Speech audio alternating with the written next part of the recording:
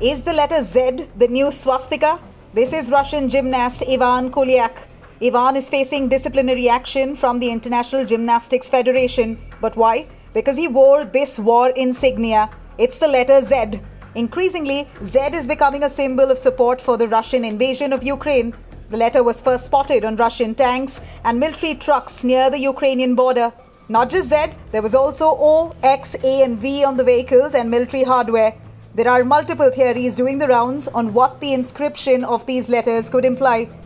One theory claims that Z stands for Ukrainian President Volodymyr Zelensky, while V stands for Vladimir Putin. Curiously, neither the letter Z nor V exists in the Cyrillic Russian alphabet. Another claim is that the letters have been marked on Russian tanks to avoid friendly fire, and it helps Russian troops identify each other. However, no definite explanation on what the letters stand for has been provided. The use of the letter to draw national support for the war began soon after the invasion. Russia's state-backed media organization RT announced to sell t-shirts and hoodies with the letter Z. This is to show support for Russian troops. People have been spotted flashing the symbols across the country and on social media.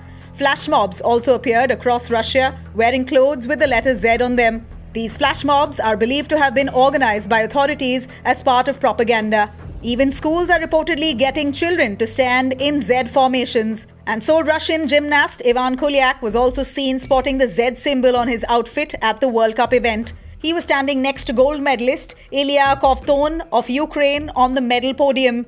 The International Gymnastics Federation confirms that it will ask the Gymnastics Ethics Foundation to open disciplinary proceedings against Kolyak following his shocking behavior at the Apparatus World Cup. Now, many on social media are comparing the Z with the swastika.